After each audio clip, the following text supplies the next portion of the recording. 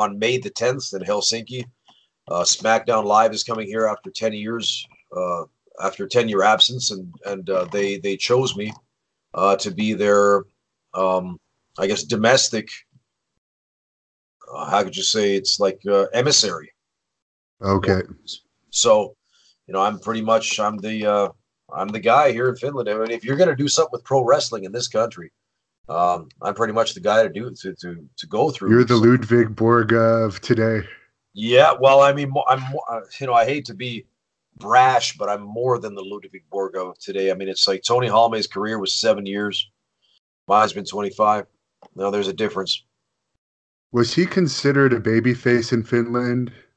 Well, yeah, to some degree, I would say so. I think that Tony was, I mean, he was outspoken. I mean, he was kind of like the anti-hero here, because the thing is that he was kind of like so brash in his statements, and he was so arrogant in the way that his entire shtick, he went about it, that he rubbed a lot of people the wrong way. But by the same token, he was so big and so intimidating that it's like, you just wanted to like the guy. So there was something about him that like resonated, especially with the Finns, with the Finnish people. And that said, I think that his star appeal here in Finland, it didn't translate all that like strongly when he was with Vince as Ludvig Borga, because the thing is that, like, first of all, when has Finland ever been a global threat, like, let's say, Russia? Like, never, right? Right. So you got a heel from Finland who's talking partially in Finnish and trying to, get heat.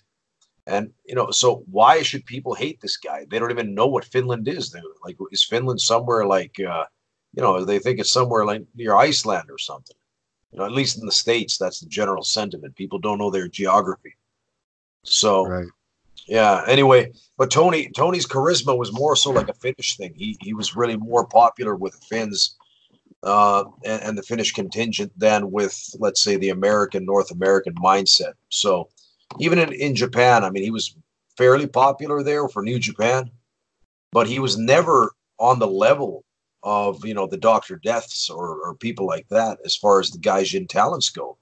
He never transcended that to that point. Right. And he also had that one UFC fight against Randy Couture too. Oh yeah. In the early days. Yeah. Yeah. That's right. That was pretty interesting. I think Rick Bassman booked him in that. Oh really? Yeah.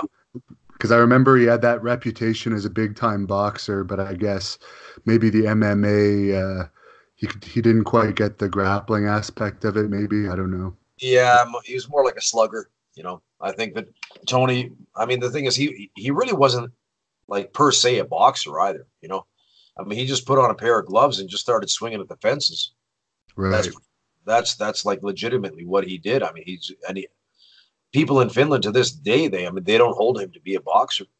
I mean, he did sell out the old Helsinki Ice Hall twice as a boxer in the main event, but he wasn't a boxer.